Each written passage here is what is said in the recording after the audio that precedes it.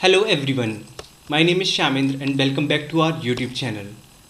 So today we're gonna talk about how we can add or remove beneficiary details in TCS Ultimatix. First of all, thank you guys for giving us so much love. Recent video I got 1.7k view that motivates me to make more videos for you guys and give you update about TCS. So let's discuss the agenda of this video. We're gonna talk about TCS.HIS portal activation date, whom we can add, and step by step process how we can add them or remove them. So let's start.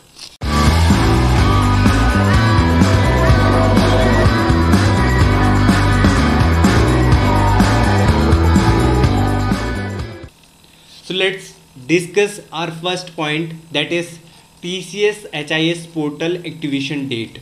So guys, TCS.HIS portal got activated on 14th of April. Window is active now. You can review your existing plan details. You can update your beneficiary details and you can review and revise your installments towards your chosen plan. By default, you will get gold plan and you can choose according to your preference. So let's discuss whom we can add in our TCS as a TCS beneficiary. So we can add our children, parents, husband, wife, parent-in-law, but there is a condition. They should not work at TCS.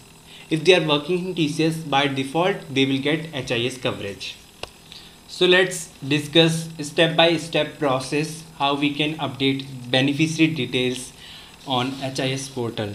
So first, before begin that, please take a screenshot of this particular window so you can refer this path after watching this video.